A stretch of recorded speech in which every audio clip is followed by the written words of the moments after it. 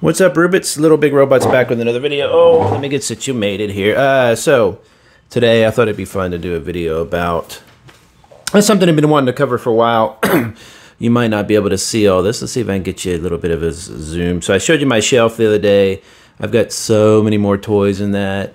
I'm going to start probably building little scenes in each one of these little squares. I want to build like a cool bar for my toys to hang out with. I think that'd be really hang out in. I thought that'd be really fun. But today I thought it'd be even more fun to go over 10 of my favorite toy weapons. I thought it'd be cool to kind of go over the toy ones though that I do like, and for what reasons. I do have a drawer I posted on my community tab.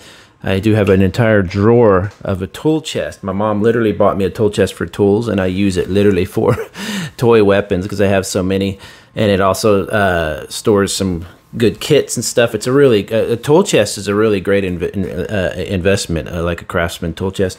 Anyway, let's get right to it. These aren't really in an order, so I'm just going to go over what I have. Now, this is a pretty it's not a very dynamic, interesting item. Let me grab the bot. It goes to, so you probably saw the review for this guy. This is the Forging Soul is the company I've been trying to get into collecting. It almost kind of like a Joy Toy line, little cheaper, maybe not so much cheaper, but smaller scale, so it doesn't take up nearly as much room. This one you can still get on sale because he's such a bright figure. I think a lot of people didn't really like him, but I think with a little wash, this is going to be an amazing figure. It's the China Search and Rescue figure. This was his axe. So this is essentially what you would call a firefighting axe, basically. It's just a really simple design. It's based on a real world design, I'm sure. And I just absolutely love this. I love stuff that's practical. I actually prefer melee weapons over like a gun or anything, just because I think it's just it's more fun to imagine a bot that does work and maybe uses something like this for rescue and stuff, but also could use it for defense. You know, you could definitely see a 1-ton version of this causing you a lot of damage. I'm not quite sure. Yeah, these are 1/60th scale, I believe, all of these guys. So that gives you an idea of a human is about what, like that or something. So really interesting tool. Practical uses, but could also use, if you imagine just a little bit of a wash on that, and you can all the details would pop out like crazy. So that's a fantastic. I just keep going back to this guy for use in all sorts of stuff, and you can see it could be used with regular action figures as well, like 112s and stuff. It's a really handy little thing, and of course it's got a little mount that you can put on the back of the mech there. Let's see if I can plug that in. Forget where it goes. Let's just put it on the back of his arm for now, just so I don't put him to the side. So it's a really cool bot, really neat. The Forging Soul is a great company. Number 9, and this actually should probably be higher on the list, but I'm looking at my list down here. But this is the 125th Steelbone Firepower mech. This is the hammer. I bought this particular mech literally just for this hammer, for this weapon. I like melee weapons, like I said. Let me take a photo. That's a really good shot. Click. I like melee weapons. And this is, you can't get more melee than this. As you can see, though, if you know Joy Toy, this is made up of parts from their guns. I'll show you here. Their guns are really great about being modular. So you can pull parts off. You can put parts on. So you can see that there's a stock there. There's a part there that you can slide stuff on. So I could actually take this, I bet, and slide it right in there. Can I? Maybe not. Anyway, my only quibble with this is that it's a bit loose. So you can see there, these parts are like parts from the bottom. They kind of squeeze on here, and it's just a little bit loose. So as you hold it and stuff, it feels that way. But how it looks is just really amazing. What I like about it is it can sit up flat like that, like Thor's hammer sitting there. Great for taking shots of him standing, holding his hand on top of it or whatever. It's just a fantastic melee weapon. So number 8, we're going to go with, this is an interesting, which one is this? Right. I found this little guy, and I remember being really impressed by it. As I was going through my toy weapons, I pulled this back out, and I thought, this is just a really fun design. And it's got this little stock that literally folds down. Very, very simple, but it has a nice tight joint on it. It's got a little handle that pops out, I guess, in case you want to hold it like this. And it's just a really, really cool little design. It's not, I mean, it's pretty detailed, actually, if you look at it. I don't think this comes off. I can't remember how this does, but it looks like a cartridge, or maybe even like a shotgun type of handle. You could saw that off, do it more like an Uzi style, you know. It's just got a really nice look to it. This came from, originally, this is based on the design from the GM ground unit, I believe. Somebody on the subreddit helped me with that, which is great. I couldn't remember what it was, and I was like, oh, okay, well, that's the... So I looked up the ground unit. I saw that it was the same gun. This is a recolor. The original one's more of a darker gray, I believe. And I just couldn't place it, so I just had to troll through my videos until I saw it on one of my reviews, and I was like, that's what it was. It was the let me get it here real quick. It's a long name. The gun from the GM Ground Urban Combat type from Battlelog. If you don't know what Battlelog is, it was one of their recent...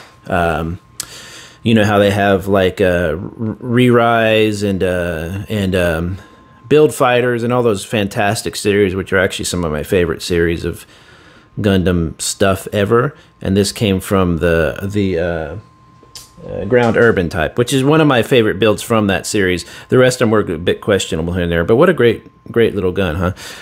Boop. Let's set that down there. So for this next one, I have a few I want to lay out here to kind of illustrate something. And you saw me just pull this off, this part here, move this to the side here. So Joy Toys 1/25 mix and 118. I don't do the 118. It's just too large of a scale for me. I don't want to mess with that much shelf space. It's just too much. But they make fantastic weapons. Again, I'm not a gun dude, and this one is actually missing kind of like a barrel, but I like how it looks without the barrel. You can just slide one in there, I believe. Let's see. I think, no, maybe it just stays like that. But they have these amazing guns. You can, you know, they're modular. You can turn them into other weapons. They're painted and weathered for you. They have different colorations, so you can swap stuff out. Like, you can put a part here. Heck, you could even probably put that there. You know, whatever you can imagine, you can probably do. You can extend barrels. I don't think this has it, but some of them you can extend the gun, make it a huge sniper rifle. I've got sniper rifles in there. And so as I was looking through all these, I was like, which one do I really like?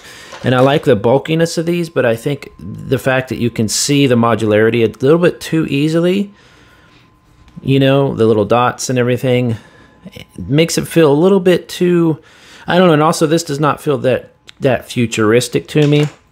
So I went with this one right here. Same one as this one, but there's just some different stickers, as you can see. A little bit different coloration on the paint. This is a little more gunmetal. I just like how this one looks better, but you can see, and look at this. The thing comes out. Oh, I had it backwards. The ammunition clip comes out. You slide it back in like that, and then you've got fresh ammunition. It's a really fantastic. Now, I like how that's only like 6 shots, though. But what a great looking gun if you're into that sort of thing. Again, I don't use Joy Toy weapons. I don't use weapons like guns a lot in my displays and stuff. I just don't really, I'm not down with that. But it would be really cool is if you want, you could build a display of just like a, you know, like an armory with a bunch of guns like this, and it would look really, really cool. Of course, you can outfit somebody with 2 of them running around, you know, like, you know, dual ones on the back or something. So that's a fantastic gun. So let's put that one up here to the side. Next, I want to talk about, oh, this one was interesting because the Purge 01 is a giant red, oh no, it's missing the bit. This bit keeps falling off. I'll see if I can find that. Is a giant red bot. Go back and look at my review. It was one of my favorites of 22, I believe. Not my usual favorite style of bot. It's a little bit more futuristic looking and whatever. Including, you can see the difference here between when they're trying to go with like a realistic thing and more of a future sci-fi looking thing. This one was meant to be mounted on the back, I believe. I have 2 of them. It comes with 2 of them, if you can believe that. It has all these amazing little bits that kind of move. There's like a sight. There's a sight here that I just lost as I started to film this. Oh, wait, I found it. Woohoo! I literally looked down and there it was. So let me show you. It just mounts here and it's so fragile. I mean, the mount is really fragile, so you've got to be careful of that. Joy Toy is pretty good quality, but the little parts like that are hard to keep together. But I mean, just look at all the details on it. The handle looks like something you'd feel good holding, you know. The ammo clip's a little large, but again, these mount to, I believe, the side. So you could take that off if you wanted. These mount to the side of the mechs, or the top side. I can't remember what it was, so it kind of hovers above. It can also go on, turns into like a spaceship-y thing. Yeah, it turns into that. Again, I don't like that you can see the modularity that much, but it's not bad on more of a sci-fi looking gun. So 2 Joy Toys in a row, that's just a fantastic, fantastic weapon. I'll have all the reviews of the kits or the toys in my comments or my descriptions in case you want to watch the original review. So next we're looking at, let's see here. This is a good one. These are the swords. If you know the series Re-Rise, which was I was just talking about it a minute ago. It's basically a virtual world version. It's kind of like, you know how you would have in gun and build fighters and build divers, well, build fighters I should say, they built physical versions of the model kits. They would set them down on a base thing, boop, like this. And the base thing would scan the kit and then would actually coat it with a certain, it's already coated with a certain kind of plastic. And then the kid can literally animate this little model kit on a physical battlefield and would battle and damage their little bots. It's one of the most brilliant little setups for a series for Gundam ever. In the newer versions, they scan them in and there's like a VR version, which is much, much less fun. This comes from Re-Rise. This is, Ogre is a character in the game, or in the show. I won't spoil it. He's a really interesting, outrageously loud, angry kind of person. His model kits are really huge and bulky, especially the one this one came from, which it came from, it's a long name here. Oh, no, it's not really bad. Ogre's GP Race, R-A-S-E, not base, R-A-S-E, GP Race 210. Again, I'll link it. It's just a huge, chunky, silly kit.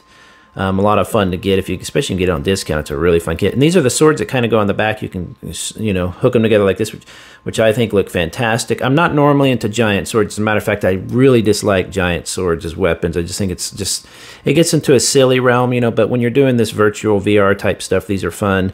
Also, you could see using these in different ways. You could put them with, heck, you could put them with almost anything, you know, and they would work probably.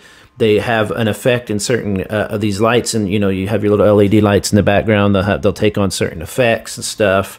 So they're just really fun, and also I like that they look like what I always like to refer to as scale agnostic, if that's even the correct term, where these could be any number of scales. They could go with something large like this, or a 1/144 scale model kit, or whatever. But they're just a fantastic looking kit. You can even mount that on like a little thing, and it looks like a you know, like some from a Klingon or something. It's just a fun design for weapons. There's some good details in there too, and I like that they're just a solid sword. They don't bend and do all this gimmicky stuff. They're just a sword with a fun special effects blade, which I'm always a sucker for those special effects. I don't use them a lot, but when they look good like this, they really do work out a-okay. Next, we're going to go with a classic. This is the beam rifle from the MG Master Grade gun cannon. Old school. I think it's around 2001, 2002 or something that this kit came from. So it's not like today's Master Grades that are just insane amounts of detail. I mean, there's definitely detail in there, but the builds are rougher. You don't necessarily get inner frames and stuff, or if you do, they're pretty rough. I mean, it's just an overall rougher experience, but this is just a classic in the way that the gun cannon was probably my first real original, I should say, real favorite design and kit. I loved how plain it was. I liked how chunky the legs are. I like everything about the gun cannon. And this is my first MG, I believe. I don't have them nearby, but I painted them up, you know, weathered them up and stuff. I never do the gun again. I don't really use the gun. But what I like about the beam rifle here is it looks like something similar to this handle here that if you were to hold that, it seems like it would be comfortable. It just has a neat feel to it. I like that it doesn't have a stock on the front, like an additional stock like this. That doesn't always work. But it's just a fun looking sci-fi gun, and you can almost hear the sound effect. It's got this fun little scope thing that is actually pretty ugly in the way that just you can see the chunk that's cut out there. So it's just really primitive, but something about that, it kind of stuck with me. I've been now into Gundam and Gunpla for not for very long, maybe 10, 12 years or something like that, since 2000. Oh, what is it? 11?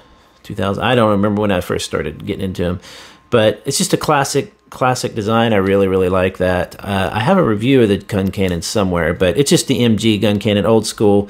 Pick it up for $30, $40. It's got some really nice details to it too. So, and you know, you'll be able to get that gun as well. So that's a cool one. Let's set that there. Let's see here. This is a really interesting one that I didn't think I would like normally. This is not normally my style, but this you've probably seen it a few times in the Hasbro makes the Battle Royale, Victory Royale series of Fortnite figures, 1/12 scale, I believe, same as a whatchamacallit, you know, the Marvel superhero ones. Oh man, why am I zoning out on the name of those? Anyway, it's just a sucker gun. Now in Fortnite, you're going to use this. You can shoot it out, attach to a wall, and fly towards it. It's very cartoony, but what I like about this is it's got a little bit of detail on the handle and stuff like that. But where it really shines is that fun winding detail, springy detail there in the actual gun. I wonder if you can take that out just by sliding it. Does that look like a little? Yeah, you could probably just slide that out. Look, yep, look at that. So you got this cool detail on there of the winding rope, the spring action, and then you have this kind of, you still have left this fun gun thing that you could turn into a sci-fi gun or something. So it's just a really interesting little toy weapon. Yeah, it's cartoony and stuff, but it has a really nice feel to it. Even though the paint job is real primitive, it's 3 colors. You got gray, red, and brown, and of course clear. You know, it feels really detailed. I really like this. It's just a fun gun to kind of hang on someone's side or something. Or if you really wanted to, you know, make it more serious, you could cut the suction cup off the plunger thing off front and put like a little batarang looking thing or something to make it look more serious, you know. But it's just a really fun gun. I love that a lot. So for this next one, I'm going to show a few here. Let me scoot some of this to the side. And make a little room here. So this, if you know me, you know that I love Warhammer 40K. I grew up on it as a kid. I really, it's kind of fluffy stuff. It's kind of like like pulp novels from the 30s and 40s or whatever. It's pretty cheesy stuff, but it's fun. It's silly. You know, if you're into like silly big space opera stuff, it's fine. Everybody's a jerk though. Just remember that everybody's kind of a space Nazi, so you don't like anybody, but I just like the giant robots and stuff. Here are some of the weapons from the McFarlane 7-inch series of Space Marines and other associated. So this is like the Trooper one.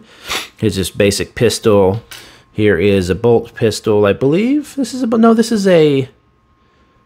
I don't know if this is a bolt. This might be a bolt pistol, but this might be as well. I can't remember. Anyway, these are the unpainted versions. No, this is not. This is a gunmetal. It needs a little wash. Here's one of the unpainted versions. So you can see how ridiculously huge it is. I like that the clip holds about 6 shots, but in the games and stuff, it makes it look like sound like they're a machine gun. Here's one that came with like an assault. I poured a quick wash on it. You can see it kind of got messed up. But it gives you an idea of how much detail there is. And this, again, has that forward stock that I'm not a huge fan of, but it's kind of fun. But of all of them, my favorite is the plasma pistol. This came with the Dark Angels Primaris Interceptor. What that means is the Dark Angels is one of the groups, a smaller army of Space Marines called the Dark Angels. An Intercessor, I believe, is like an assault type where he flies in or something. He's like close range. And Primaris is the new type of Space Marine, like a giant. They're like a newly bred one that's larger than the old ones and kind of more tough or something. But this is a plasma pistol. And what's funny about it is it has a little glowing area. This is not painted up or anything other than what came out of the package. But again, a good wash in here, and you'd see all those details pop out. You could even paint a little glowing effect on that, and it's just a neat. I love this kind of rounded, stubby front. For some reason, it reminds me of Judge Dredd. I'm not sure why. I'd have to look up his guns. Maybe they look like that. But it just looks like a ridiculously scary weapon up close, and it's just a pistol. It's not even the full version of this same gun. So I really, really like that one. It's just a fun, silly gun. I might wash a couple of these up and put them back on my people. I've got to build one of these squares, swap them out for some Space Marines, and one of them is definitely going to be using this. So anyway, that's a really great gun. So lastly, I wanted to show it's kind of an odd choice. I'm sure a lot of you will think, but to me, it's just one of the most beautiful things in toydom I've ever had.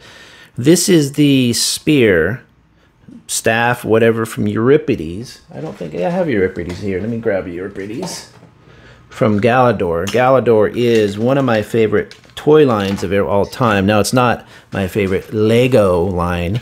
I tell this to people all the time.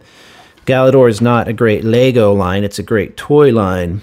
You know, it doesn't have the customization of Lego and stuff, but for chunky, fun toys that are great for customization, this is one of the best. I mean, just look how big and chunky and fun that is. All the great details. You know, I don't like necessarily the gaps in the arms, but I'm fine with that because you can pose them and stuff. And this is Euripides, and this is his spear. What I love about it, I guess we could call it a staff, huh? Look how huge it is there is such an obvious use of plastic, if that makes sense. Like in these guys, you get to the real detailed stuff. You know, it's been cut together, and there's all these little detailed parts, and stuff comes off, and it rotates and moves. This is literally something they designed it, and they put it into, they made a mold, they mold it. I don't know if they mold it in different colors, how this works, because these are early 2000s. I don't know where molding technology was then.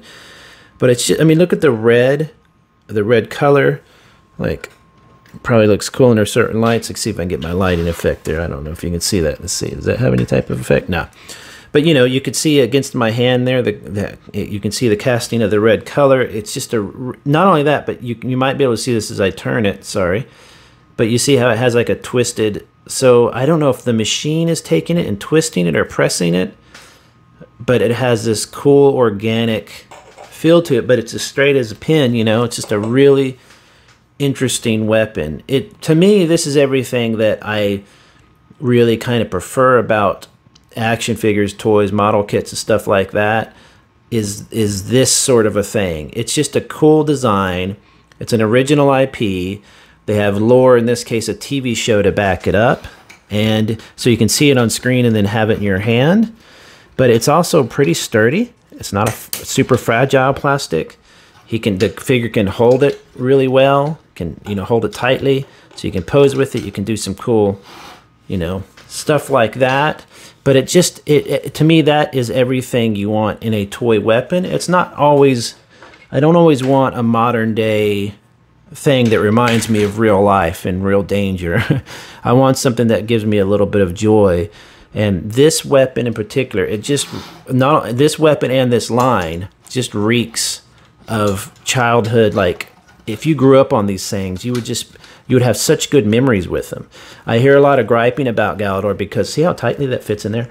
Because of it's not a Lego, that, you know, it's what was Lego doing and blah, blah, blah. And it's like, this is such a brilliant line and so well designed, and the show is so funny and has so many great, I got to get that in there, so many great moments that I really do believe that one day these will be seen as much more of an interesting toy line, you know, than people gave credit for. And this staff thing is kind of just a perfect representation of why. It's just it's an original design. It's sturdy.